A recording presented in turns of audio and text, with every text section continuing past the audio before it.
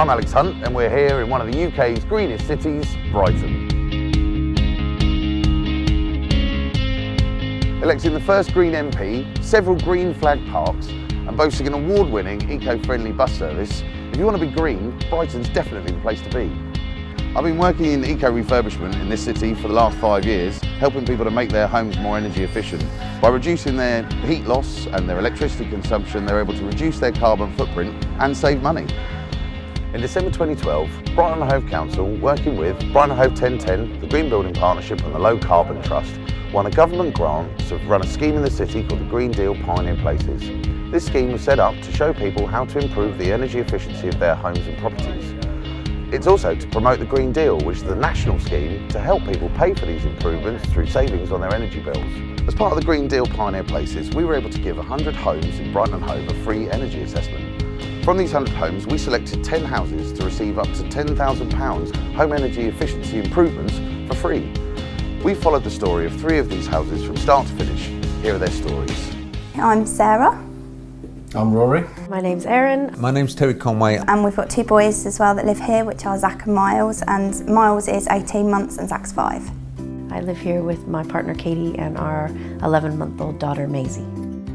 My mother's mantra was waste not, want not, and it's something that I've tried to make our children aware of. Yeah, we're very conscious things need to change. The main reason that we bought this house was because we really like the garden. We've got a very big garden.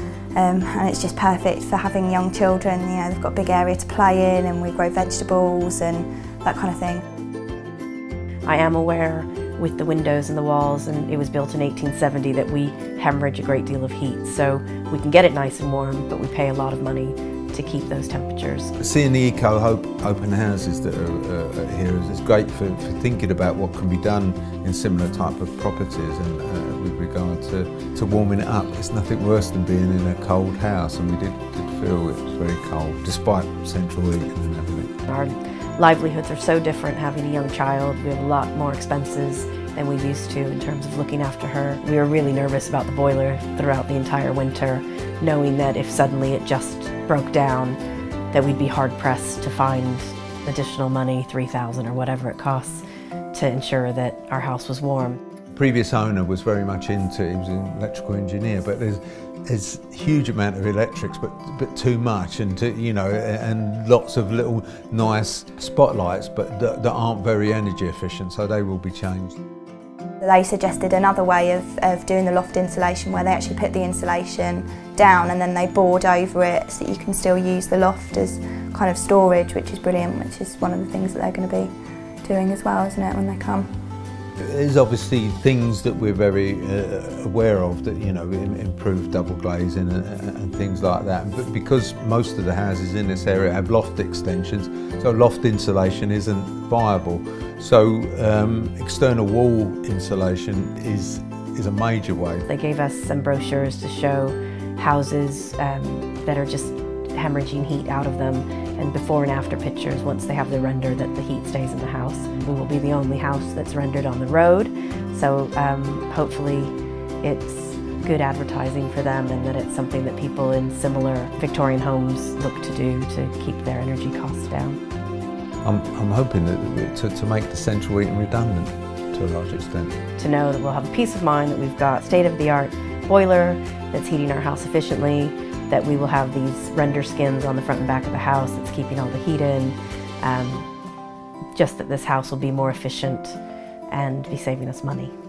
It would be nice to just get everything done and out of the way, and fingers crossed it won't take too long to get the work done and finished.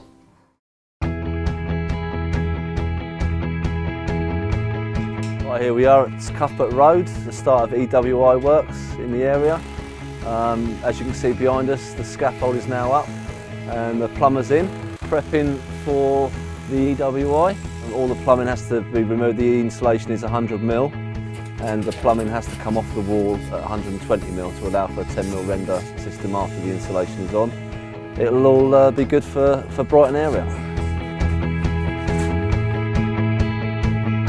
We've made good progress this morning. We've been taking up the old insulation, which has gone past its sell-by date, so we thought it'd be best to take out and renew all of it in total. So today's progress will generally be taking out the old insulation and replacing it with new.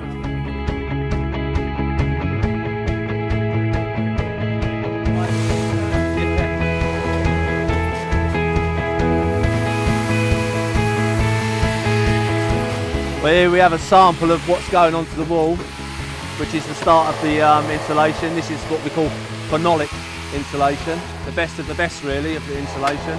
As you probably hear in the background, the guys are fitting onto the wall, but this is what it looks like before the render system goes on. This is the naked insulation. So the scaffold's up, the pink foamy stuff has been put on the front and back of the house to insulate it. It's been really interesting to see the process.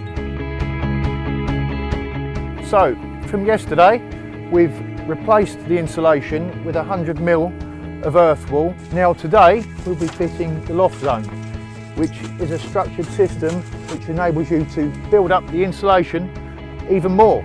It's all going to schedule. Yeah, it's a little warm up here and probably going to get a little bit warmer as the day goes on, as we generate a lot of heat because we work so hard.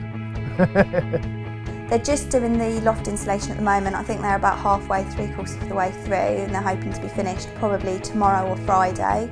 And it's all gone really well. We haven't really had any problems. It's all been, you know, very quick, very simple, and yeah, very, very good. Well, basically what we've done, we've removed the old combi boiler that was in the house and replaced it with one of these new gas saver energy efficient boilers.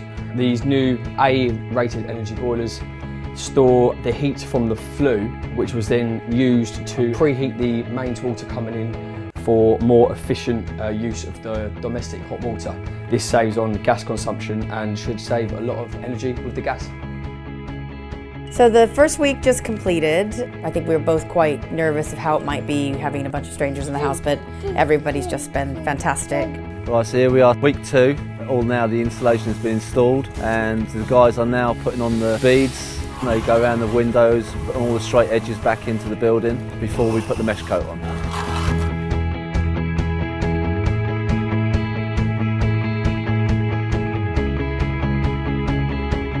So as you can see, we've completed the first green deal loft zone system.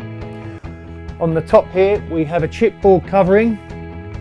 Underneath that we've got 300mm of Knauf loft insulation made from recycled glass, which brings it up to the correct level.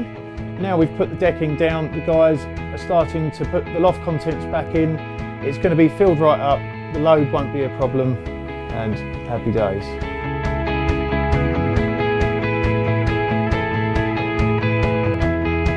So all the old lights have been taken out now and all the holes filled in, ready for the ceiling to be made good. And the strip light of 4 LED lights will be put in sometime next week. I'm really pleased about it because it was a major pain and you know, it's just too costly, whereas just having the 4 LEDs would be a lot more efficient and aesthetically pleasing, hopefully. Okay, so today we've got the team coming in to do the cavity wall insulation. We've got all of the scaffolding up around the outside so they've got access to the hole upstairs. They think it's going to take a day, and then as far as I'm aware they're going to drill some small holes around the outside, which is just going to go into the pug between the bricks, and then they just pop a little scope in there and they just basically fill it with foam just to block up the cavity in effect, just to stop all of the cold air coming in and out. And they'll just do that all the way around the house, and then afterwards they'll come along and plug back up the holes in the pug, just to make sure that it's all sound again. All the work's virtually complete, and as you can see it's like a brand new house. The only difference that you'd notice is that it's a little bit fatter and the windows are a little bit deeper. Other than that, it looks brand new. There's a few little things out the front need to be done. That's going to remain up so that the house looks exactly the same as it did before the external wall insulation was put on. So work's finished at all 3 properties now. I'm off to see the homeowners to see how it all went. So we're here in the bathroom where the new boiler's been fitted. So Erin, what's the difference between this boiler and your old one? Well, Alex, with the old one, it was really old and rattly and made not very nice noises. We also had to top it up every morning with water to be able to shower. So the biggest difference for Katie and I is that we don't have to worry anymore about this piece of kit that we always thought was about to break down at any minute. We worried every winter, if the heat was going to go, and now we just have peace of mind. So we're coming in and we've got our new LED lights in here. Yeah, I think what you have to appreciate is what it was like before, when there was about 10 individual spotlights that were forever blowing, so this is a lot better. And I said that if you're going to do one area for lighting, please do the kitchen, because it was such a complicated mess that had been left behind. I'm really pleased that we've now got LEDs in here, and you know, that should last a long time and have very little energy use. So here we are in the finished loft with the new deck and all your new storage space. So how did all the fitting go? Yeah, it was fantastic. It was done so quickly. It was like 4 days of kind of solidly being up here. But we're just so pleased with the results. We wanted the loft insulation done, but it's something that we could never have had done because of losing the storage. And I mean, as you can see, we've lost no storage, and we've actually ended up gaining more, because where they've overboarded over the beams, it's just absolutely fantastic. We're really, really pleased with it. So the biggest piece of the work here, Terry, was the external wall insulation. And I know that all of it's been finished now.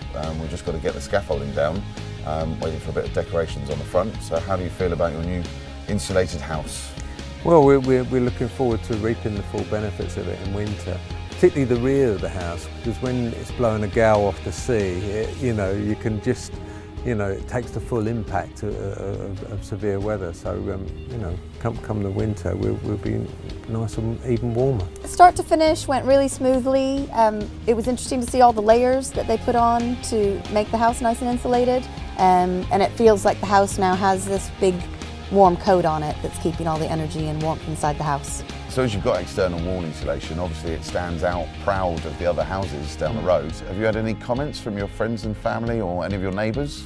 It's been really entertaining for us when the front of the house has been done. The amount of people that stopped and stared has been phenomenal. If you look from the side, you can see it's a little bit proud of the rest of the terrace, but if you're looking from the front, you wouldn't notice any difference. People that have come around and seen the boiler have been like, oh my goodness, that's a really big boiler, and I've been trying to explain to them, you know, why it's so big and what it does and stuff. People that we've spoken to about the green deal have been really positive and are really surprised at the amount that you can actually get done on the green deal, and you know what it can do. Everybody's really interested and very keen to come to the open house and to find out more.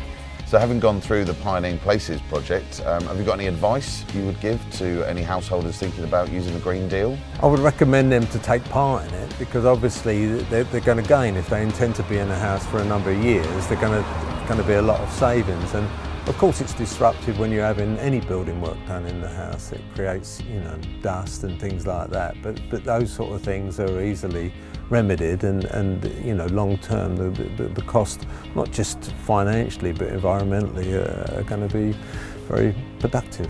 When you weigh up the amount of disruption compared to the savings that you're going to make, you know, a couple of weeks disruption isn't really much to give up, is it?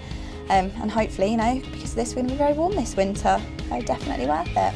If you're considering it at all, I say just go for it, because it's such a good thing to do for the environment. It's a good thing to do for your own bank book. We're going to save lots of money, and our house looks awesome.